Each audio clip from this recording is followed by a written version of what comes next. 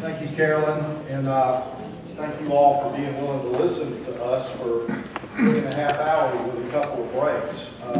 I guess we'll gauge the success of this by seeing if this crowd is as thick as it is right now at the end of it. Also, in an effort to deflect or assign blame, Carolyn and I were talking yesterday. I was thanking her for organizing this, and I said, whose idea was it?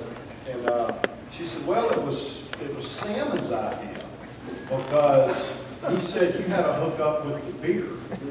I said, I got it. Okay, so the lesson behind all of this is don't drink any beer that you don't like. So if you don't like it, you don't have to play with us. You also don't have to drink any more of that Shoaley IPA tonight. We'll take it all home.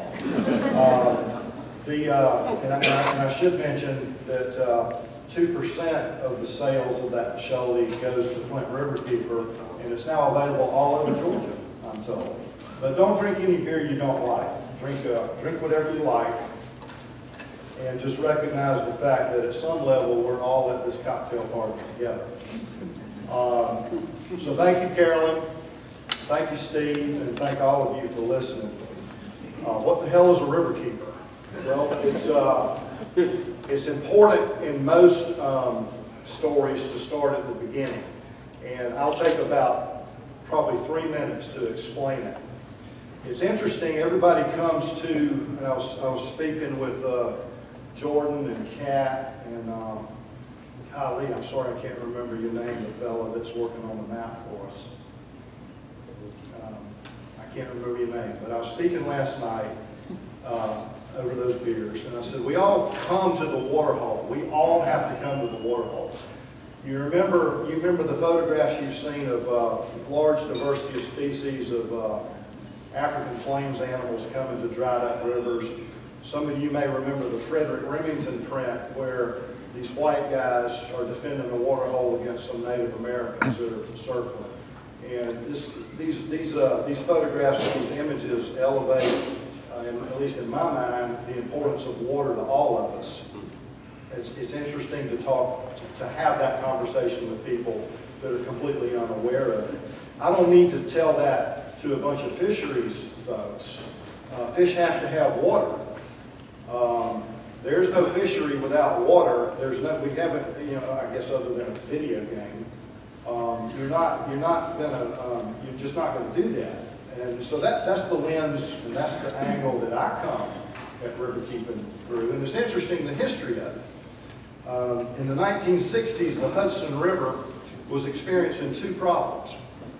One, the lower end of it was so polluted that the stocks were literally crashing, not from overfishing, but from poor water quality, and they had lost their market at the Fulton Fish Market for the oilier fishes, like the shad, because of the taste that was in the flesh. And the commercial fishing community, which was mostly working class, conservative, blue-collar Democrats when that was a thing, were extremely frustrated with their government and the lack of the government's attention to these water quality issues. And meanwhile, on the upper Hudson, a group of very wealthy Republicans, blue blood, blue collar, were looking at a situation with a mountain called Storm King and a proposed dam at the Storm King Mountain. If any of you have ever been to the U.S. Military Academy at West Point and you've stood at the battery at the Military Academy and looked upstream, that's the mountain that you're looking at. If it hadn't been for Riverkeepers, or what became Riverkeepers, there would be a dam there today. And their issue was that hundreds and hundreds of miles of blue ribbon trout water were going to be inundated by that reservoir. And there was one guy, he wrote for Sports Illustrated, never can remember his last name, maybe somebody can scream it out, his first name was Bob. And he did a whole bunch of writing about fishing all over the planet in Sports Illustrated. There actually was a time when that kind of thing was in Sports Illustrated. He had a foot in both camps, and he got these people together. They formed something called the Hudson River Fishermen's Association. And it went under that name for 20 years. It was later renamed Riverkeeper. And they hired professional staff. They called the lead staff person the Riverkeepers. That was the job title. And they began to use the law and change the law to clean up their river and to prevent bad, destructive practices from happening. And today, when you go to the Hudson River, the species diversity and the aquatic productivity is some of the best on the planet, particularly considering the urbanized nature of that watershed. And there is no dam at Storm King, and the trout fishing is still there. The business model worked. They listened to their river, which means listening to the people that are using the river. And they used existing law and changed the law. Remember, there was no Clean Water Act in the late 1960s. They were actually part of the impetus for getting the Clean Water Act passed in the early 70s. And so that's the Riverkeeper business model, is you figure out what's wrong with your river, and usually the people are telling you. An instrument can tell you also, your eyes can tell you sometimes. And then you work to correct those problems within the existing legal structure. And if the law doesn't suit you, you can be like any other citizen and get out there and try to change the law. And in a nutshell, that's what Riverkeepers do. And we run the gamut politically, from the left to the right. We have notable and sometimes notorious people like James Holland among our ranks. And it's interesting to think about where he comes from. He was a Marine Corps sergeant. And if you think about that, and the psychology of a Marine Corps sergeant, which is kill everything in front of you and take that hill with small flanking maneuvers, that sort of explains James Holland in a nutshell. And if you think about another Riverkeeper who was on the Neuse River, retired Marine Corps colonel, much more strategic. His name is Rick Dove.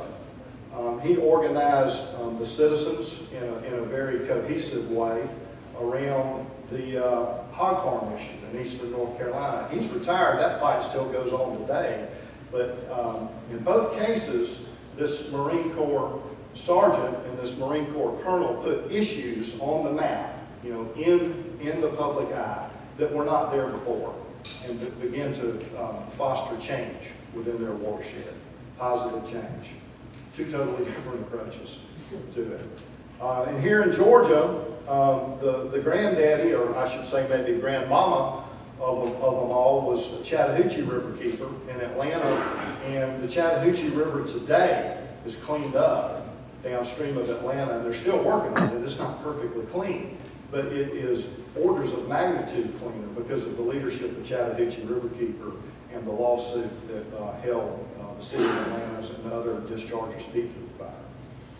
So that's a thumbnail sketch of who Riverkeepers are, what they do, and we're really honored to be here. We're really enjoying our conversations that we're having with y'all, both last night and today, and we hope they continue into this evening. And we think, well, I guess I should say, I think, and I hope my colleagues think, that clean flowing water is critical to fishing, and that it's critical to everything else that we do too, literally. There's not a stock portfolio or a retirement account on this planet, or any community on this planet, or any other function on this planet that is not directly connected to water somehow, and for the health and productivity of what it's trying to produce, and indeed its very survival. So this first session, which we're going to try to end up at about 10 to 2, is going to cover two of our different legislative issues. We're going to start with Alton Riverkeeper Jen Hilburn, if you join me up here, and we're going to she's going to be talking about coal ash, and then we're going to move into the work that Chattahoochee Riverkeeper is doing, and some work that all of us are doing on trust zones, presented in turn by Jess Sterling from Chattahoochee Riverkeeper, and by Jesse Denonbro Chapman. Did I pronounce that right? Yep. Okay, he'll pronounce it when he gets there. And I'll just call him Jesse, because it's easier, regarding environmental trust funds. So thank y'all for listening, and I'll get you teed up here. Well, thank you.